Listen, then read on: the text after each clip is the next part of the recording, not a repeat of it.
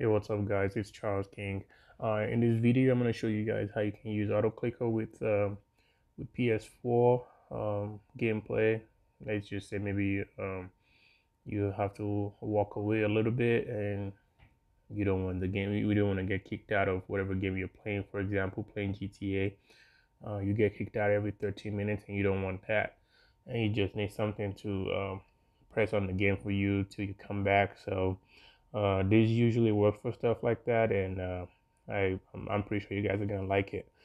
So to set this up, you're gonna need two things on your phone actually, because we're gonna download auto clicker on the phone, and also we're gonna download PS4 Remote Play.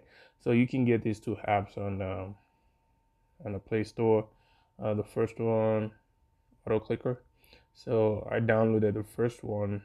The first one on the top is what I have, and also PS4 Remote Play. I already have them both installed on my phone because I've been using this stuff with my PS4, and they both work pretty good. So to set this up, you want to go ahead and apologize. I'm not gonna be able to show you guys how I connect this to my PS4, but I can explain it to you.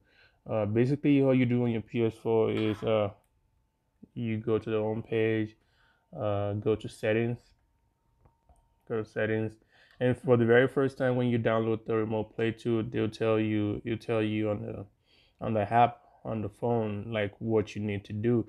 The only reason why this is not showing, let me show you. Let me see if I can disconnect this. The only reason why this is not showing on my phone is because I already connected the app to my PS4. So you go to settings, like I was saying, and you scroll down to remote play connection settings, and you go to add device. You scroll down to add device, and this is on your PS4, and you go ahead and click on add device. A number will show up on your TV screen.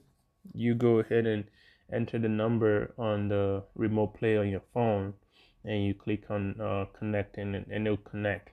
So, and like I said, guys, I apologize. I already set this up on my phone. It's not my first time, and I'm not sure how I can record uh, on my PS4. So I'm gonna try that. So after you already set it up, you go ahead and click start, and this will go ahead and connect to your PS4. So it's connected to my PS4 now, and as you guys can see, this is my game, and I was actually playing GT on my phone. So so this is my character on the game.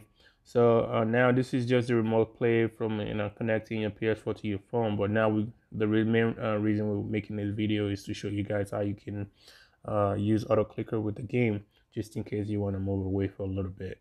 So we'll go to home page. You go to let's go back to my phone home page and click on the app auto clicker. So if you go to auto clicker,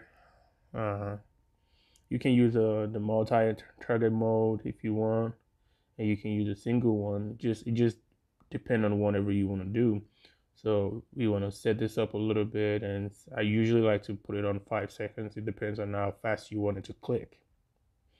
If you want it more than 5 seconds, you could put it down to 0 or whatever. It's totally up to you. But for me, 5 seconds is okay. 5 milliseconds, I'm sorry. 5 milliseconds is okay for me. So you go back and click on enable. You want to enable it. So this will pop up. So as you can see, there's a cursor right here. A cursor is ready to do whatever you want it to do. So then now let's go ahead and go back to the PS4 remote play, and let's reconnect it. So it's reconnected back to my PS4, and now it's connected back now. I mean, as you guys can see, I can play the game from my room, from my phone. Let's just say I want to move around in the room. I mean, I'm not really sure you can. I don't think you can use this stuff with the auto clicker. Like you can use the joystick with the auto clicker, but I'm not sure how effective it's gonna be.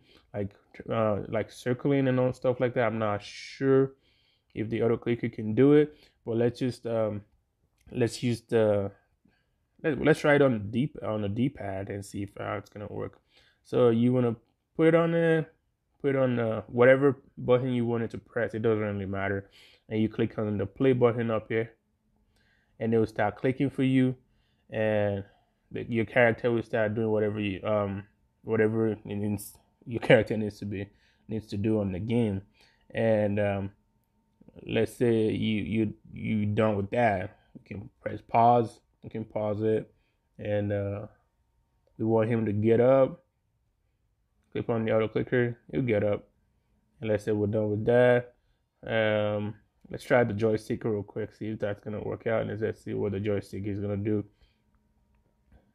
I mean, apparently it's not doing anything, but like I said, if you wanted to, if you want to stay in the game and you don't want to be kicked out of whatever game you play, I'm playing GTA right now. Um, this will help you stay in the game without getting kicked out.